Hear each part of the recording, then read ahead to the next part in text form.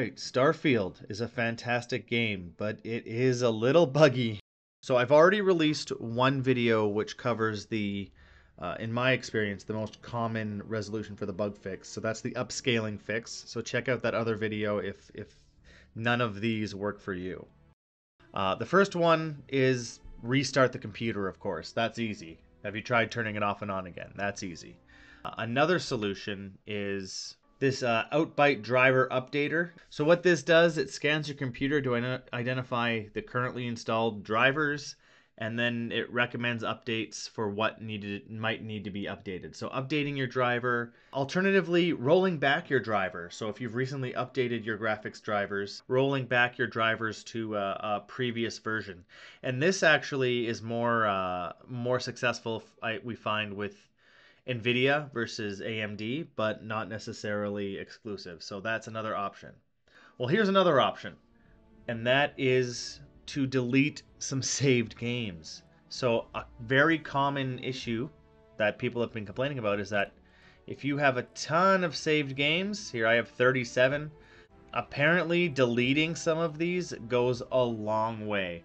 I've seen reports and comments on my other video that people have perhaps 30 plus saved games. If they delete 10 old ones, that will get them back and running. So you might want to try that.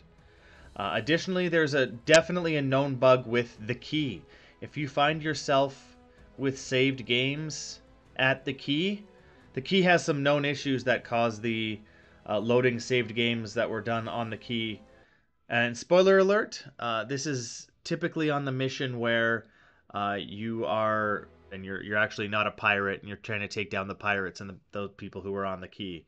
So if you get to that final part of that mission and you're on the key and you're fighting away and you save, you might not be able to load those. It's recommended you do all of that in one foul swoop.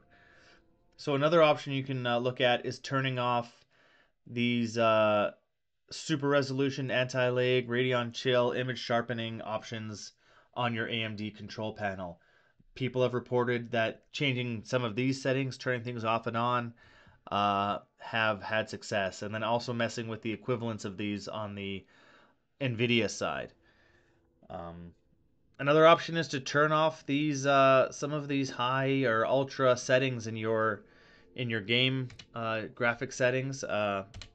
It's funny, you might not think that changing things from ultra to high to medium will make that much of a difference in stability, but again, a lot of the issues people are seeing here are graphical based. They seem to be related to graphics, rendering, what have you. So changing those might just solve this for you.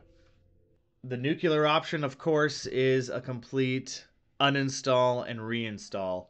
Now, nobody wants to do that, but you could give it a shot.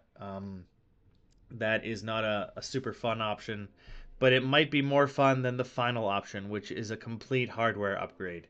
And I don't like the idea that this is the solution that people are going to come to. Now, is Starfield worth that? I don't think so. Some people think it is, though, so they go above and beyond and they completely try a new system. I can tell you from the bottom of my heart, I really hope you get your game going again. Nothing is more frustrating than having a crashing load file or not being able to play this game. It is a fun game. It's a deep game. There's so many hours that we have to explore in this, and to have it just not work is beyond frustrating. Aside from these tips, you could try the upscaling bug, which again is in this video here. Turn off that and see if that helps you out. That's what solved it for me. Good luck, and I hope you get to enjoy Starfield.